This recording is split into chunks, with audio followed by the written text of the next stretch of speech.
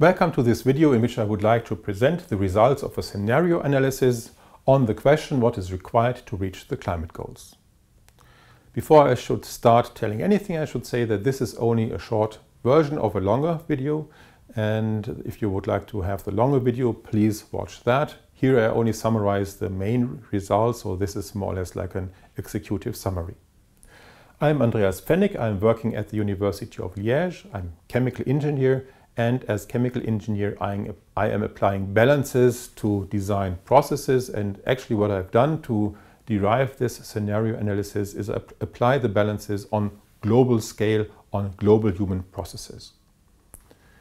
What I also should say, I used only data that are publicly available, and you can go through them. They are mostly available by the United Nations. Energy statistics are available from different sources, and those data have been used to perform this scenario analysis.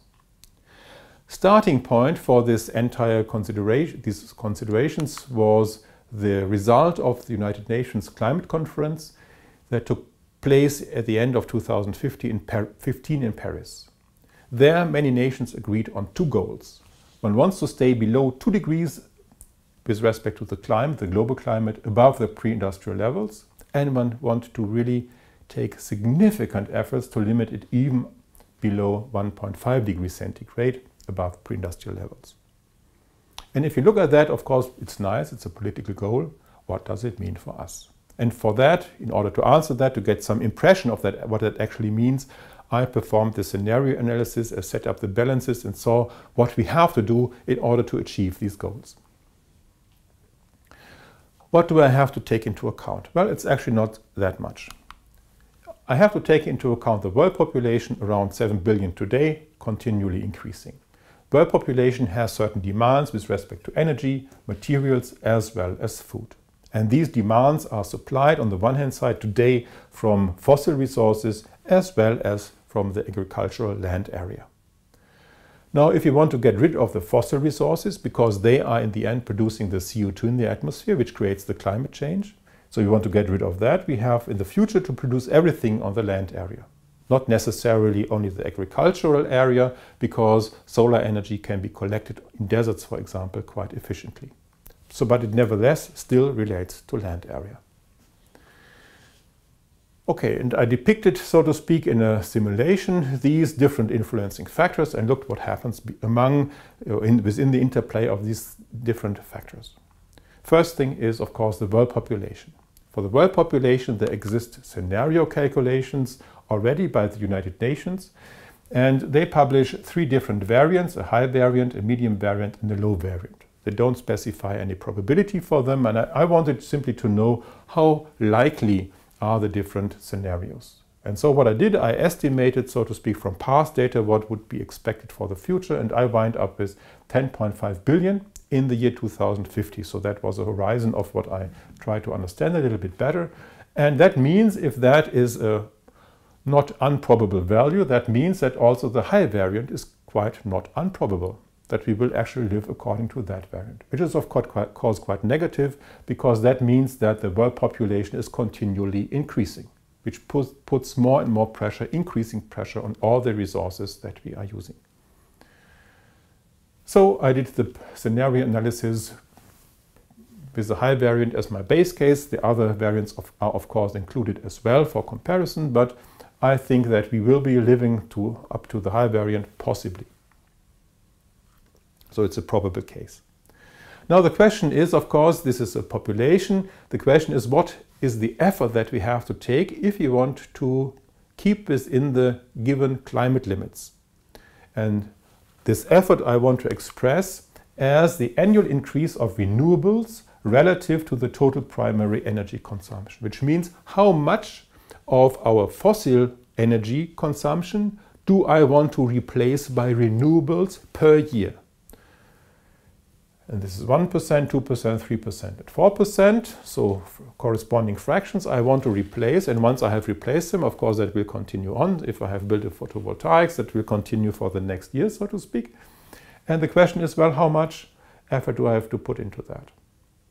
How much fossil power plants and fossil energy-driven cars do I have to replace by renewable energy power plants and cars driven by renewable energies, just to give some examples, per year. And here we see that if you want to reach the 1.5 degrees centigrade goal with a high population scenario, we have to replace roughly 4% annually. Actually, that's where we are today. And we first have to increase the growth rate. Here it's increasing actually with 20% annually, 20% with respect to the renewable energies of the previous year. So that is, since that is still a small value, that can increase at this high rate. But at a certain limit, a certain year, we reach the absolute limit, so to speak, where we replace too much of the primary energy. So here we are only replacing small fractions of the primary energy, and here we are replacing now 4% of the fossil primary energy carriers by renewable energies. And that is, so to speak, the limit that determines the economy to a certain extent. It's a quite simplistic model, of course. In the end, the effort will increase if you want to replace the last fractions of the fossil energies, but just for simplicity, to get some idea of the order of magnitude, I did that simulation. So here we have to replace 4% of the fossil energy power plants and cars annually by renewable corresponding equipment. If you want to achieve only 2 degrees centigrade increase of climate, again with a high population scenario, that decreases to roughly 2%. So the effort is significantly less. We have to double the effort to get from the 2 degrees centigrade limit to the 1.5 degrees centigrade limit. On the other hand side, we see that for the 1.5 degrees centigrade limit, we have to do that for a shorter time period. Here we end up at somewhere around 2050. So we have to keep that high level for some few decades. If we want to stick with a plus 2 degrees centigrade limit, we have to keep up our efforts for quite extended period of time, something of the order of 60 or so years. On the other hand side, if we shift from the high population scenario to the medium population scenario, there is again a significant decrease. We decrease the pressure on our resources if we limit the population growth to the medium scenario, as is more or less expected, of course. Overall, the performance is similar between the different scenarios, only the level is, so to speak, lower for the medium population scenario. Okay, this is energy, and this I can tell you in principle it's possible to reach that, but nevertheless the big numbers tell you it's a significant effort. Especially if you keep in mind that today we are replacing something of the order of less than 0.5% annually. Now we want to shift that to 4% annually that we want to replace of the fossil resources by renewable resources. Well, I think it is possible in principle, so we can manage that, but we see it's a quite significant effort that we have to keep up over an extended period of time. The second resource is the land area that is used. It's not just a fossil resource, also the land area. And here I show the land area by use in million square kilometers as a function of time. And we see the arable land, the pastures and meadows, and the forests. So this is the agricultural land area, and that is the forest. Of course, there's other land area available, deserts, permafrost regions, and so on. But that I didn't take into account because only these areas are those that are most likely to be used, or that may be limiting factors, so to speak, as a resource for bioenergy production. For example, we have to cut the forests and things like that. Now we can look how that develops, the use of the land area develops in the future. For the one hand side, for the vegetal and the feed production, we need a certain land area. We need a certain land area for biofuels because we cannot replace all of our energies that we are using by solar, by electricity. That doesn't work. We have to use biofuels for certain applications, driving planes, for example. And we need also things to produce biomaterials from, and that feedstock is also the only sustainable resource there is bio-based. That is, we have to use also land area to produce biomaterials. And if our food is animal-based, we also need a certain minimum land area for our animals, and that is accounted for here. And we see if we stick with a high population variant in the 1.5 degrees centigrade goal, we have a problem somewhere in the year 2065, because there our agricultural land area is not sufficient anymore and we have to cut into the forests. that is of course not good, because that means again problems with the climate, yeah, with our resources in principle. And actually one can say this increase here in the end relates directly to the high population variant, to the continual increase of world population. So if we stick with the high population variant, even if you make slightly different assumptions, then the levels may change a little bit, but you will always intersect that line. You will always have the problems perhaps 10 years later or so, but that is something of the order of magnitude you should expect as a change. On the other hand side, if we shift to the medium population variant, we see that we are able to manage with the currently available agricultural land area. So if we shift to medium population growth, fine, everything works out properly. These are some diagrams, and now I want to show you some collected results, so to speak. I've shown that there are two challenges that may be limiting: the climate change and the energy use. The land area, that is a limiting resource that we need for food, bioenergy and biomaterials production. We have to somehow solve both things to produce our energy sustainably and then do all the other things, the food, the bioenergy and so on the available land area. Significant drivers is the population growth. I have shown that. If we stick with the high population growth, we won't make it, so to speak, sooner or later. If we manage to develop according to the medium population growth, everything works out fine. I've also shown in the longer version, not in the short version, that there is a decreased pressure on the land area if you shift from animal-based food to more plant-based food. All this means in the end that there is a complete shift required in three major industries: the energy industry, agricultural industry and chemical industry. And collected again the outcome of this scenario analysis with respect to climate. If we want to achieve the 1 plus 1.5 degrees centigrade goal, we have to replace 4% of the fossil energy consumption that we have by renewables per year for all years until the year 2055 roughly. At that high level for that period of time. If we want to achieve the plus 2 degrees centigrade goal, we have to somehow replace 2% fossils by renewables annually until the year 2090, every year until 2090. Compare that to today, these values are around 0.25%, so it means we have to increase our efforts by a factor of 10 and more if you want to achieve the climate goals on a global scale. What are the conclusions?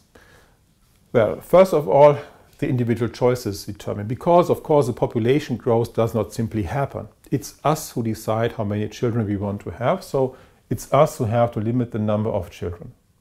And one should put it very plainly. It's a little bit simplistic, I will mention that or explain that in the following, but to put it like that, since we know that every couple has 2 children, on a long term, on an intermediate term, we will have a constant population. It will not grow, it will not decrease, with roughly 2 children per couple.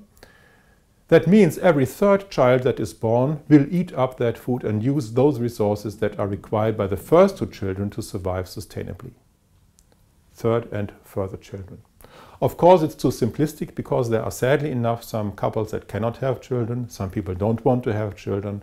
So nevertheless, I can say that the trend, the overall perspective is some sort like that. And it's of course a very crude assumption, so to speak, very simplistic. But nevertheless, I think the statement is clear. Yeah? Too many children eat up the food for the first children. Also, the animal-based nutrition increases pressure on the land area, so one should prefer plant-based versus animal nutrition. I myself am vegan. I don't propose that to you necessarily, but keeping all these things in mind, perhaps you, next time you go to the supermarket, you have slightly different shifts in your choices. Of course, it's not only the individuals, it's also interactions between individuals that are important. We should support politics for the sustainable, even if the individual current benefits are limited. So if I earn a little bit less, but in say 20 to 30 years, which is the perspective, the horizon of all these developments, I will be better off with respect to climate and survival, or my children are better off in say 50 years from now, I should consider that. So my individual choices today and my political choices today influence how I will survive in the future. That also means that we have to develop societal values for sustainability because they do not really exist. For some people, they develop that, but not on the global average, so to speak. And one problem here is the human rights and the individual obligations. Today, it's my right to decide how many children I want to have and what I want to eat. It's my choice. It's my human right here. But there doesn't exist any, and if somebody else then has to starve, and if my children have problems with the climate, I cannot be taken responsible for that. I don't have any obligations with respect to other people and with respect to my children in that context. Simply because we don't have that link that actually exists in every national law. If I have the right of way on the road, the other person has to stop and vice versa. And something like that is missing on this level. Of course, there are also some general aspects to be mentioned here. One should strongly support the energy change away from fossil towards renewable energies, and of course support energy savings, because then that can reduce the pressure by some 10 or 20% as well. In the longer version, it is worked out that the bioenergy can only be some intermediate solution because it puts additional pressure on the land area for the food production. And something I should mention, I cannot mention often enough actually, everything will happen within our lifetime. We should be really get starting now, because within 5 to 10 years we have to really have reached the maximum change rate, so to speak. And we have to keep that up for the next decades continually if we want to save the climate, and that is really our own lifetime and that of our children for what that is important. Because, as we have seen for the climate, that will increase beyond the +2 degrees centigrade if we don't succeed in that within some few decades. And for the land area, that means the food production within the next, say, 50 years or so, which is our children's time. With that, I hope I have given you some insight here in this presentation, only in the short version. I would be happy if you would also have a look at the longer version if you're interested in the topic. And I hope that this is beneficial for you and these insights that you gained. And well, I can only hope, hopefully together with you, that we will manage to solve the challenges ahead. Thank you very much.